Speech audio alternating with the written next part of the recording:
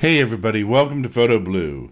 Today I thought I'd show you how to use the map view and GPS coordinates in NX Studio by Nikon to show where your photographs were taken and to find photographs that were taken in a particular area.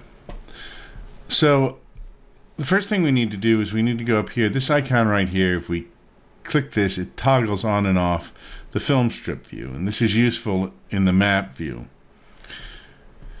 So as you can see, we have this one picture highlighted here. We're going to go to the third icon over, which is the map view icon, and it's going to show us all of these different markers here, which are places where I've taken photographs and marked down the coordinates of. This right here, this red marker is the highlighted picture, the actual picture that we have highlighted. Now we have different views in this, which is pretty cool. This is using Google Maps right here. So this is just the regular map view. We also have a satellite view, which is very cool. And we can actually also go, of course, zoom in closer to it to take an aerial, or to look at an aerial view of it. We have the hybrid mode that actually marks the roads over top of the satellite map. And then if we look at the fourth one, which is the physical, it's like a topological map of the area. Alright, so when we click on these photos, as I said, the photo that's clicked on will highlight. We can also click on the marker and it will move us to the photos that were taken at that marker, or marked as taken in that location.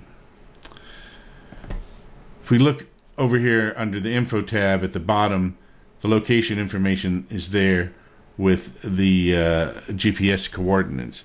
Now there are a couple ways you can get that into the image. One is to use a smartphone app with your Nikon camera that uses the GPS of the smartphone, and as you're taking photographs, it actually puts a stamp of where the GPS location is on the photograph itself. But if you're not using the app or forget to turn the app on, you can go back later and manually do that. So that's the next thing we're going to do. We're going to manually set the location. Alright, I've selected another photo that doesn't have any location information in it.